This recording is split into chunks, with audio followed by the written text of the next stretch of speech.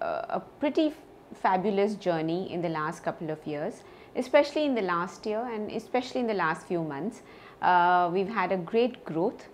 We started the year with nearly about, I think, 2 or 3% of channel shares, but over the last few weeks we've been able to maintain about 15 to 20% channel shares, which has been a fantastic growth in a very short span of time. And I think some of the factors which have led to this growth have been fact that the content which has been we've been able to provide, the consumers are liking that.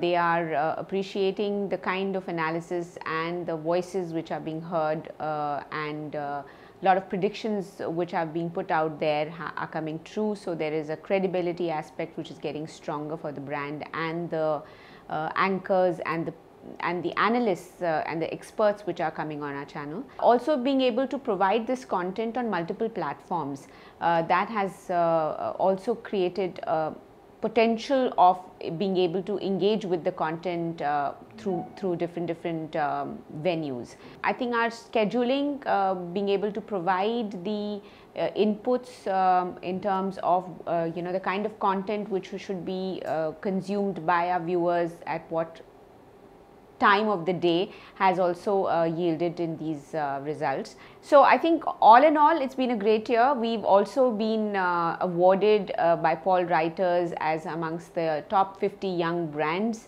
which is quite a gratifying moment for all of us. It was a validation of all the hard work the team has put in. Going forward, we do intend to do a lot more. This is just the beginning. We have a long way to go, but we're obviously on the right path, and our trajectory is looking good. One of the things we intend to strengthen is our digital presence, and I think that's something we're working towards. We made small beginnings. To begin with, we are available on all the key OTT platforms of the country. So BTVI is available on Jio, Hotstar, on Yup, on Airtel TV. In fact, we're available on IFL terminals, on Kotak, on some of the key digital portals where exclusively BTVI content can be seen.